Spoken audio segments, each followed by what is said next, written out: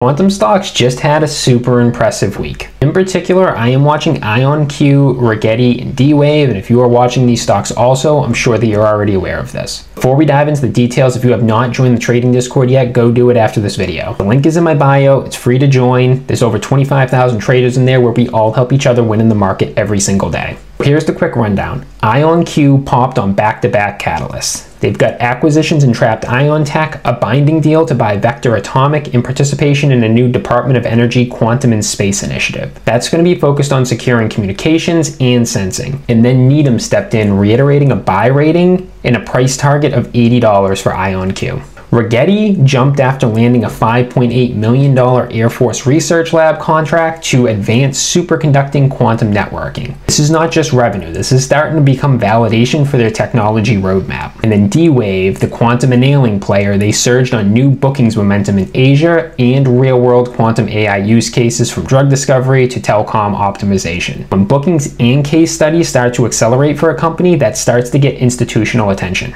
So how do you play this if you don't like buying the single name quantum stocks? Some investors like to look at ETFs with quantum exposure.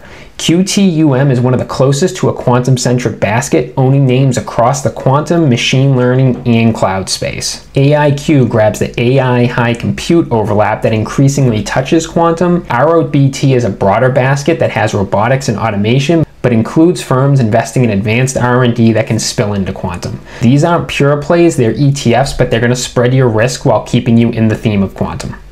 The bigger picture is that government orders, strategic acquisitions, and analyst support are giving quantum legitimacy. I've been bullish on quantum for a long time now. This looks like it's a turning point for a niche corner of tech into mainstream. If that momentum continues, we can expect more ETFs to launch to meet the investor demand. Quantum is early, and adoption for this technology is going to be lumpy, and drawdowns on these stocks can be brutal. Size your positions accordingly, know your time horizon, and don't chase green candles without a plan.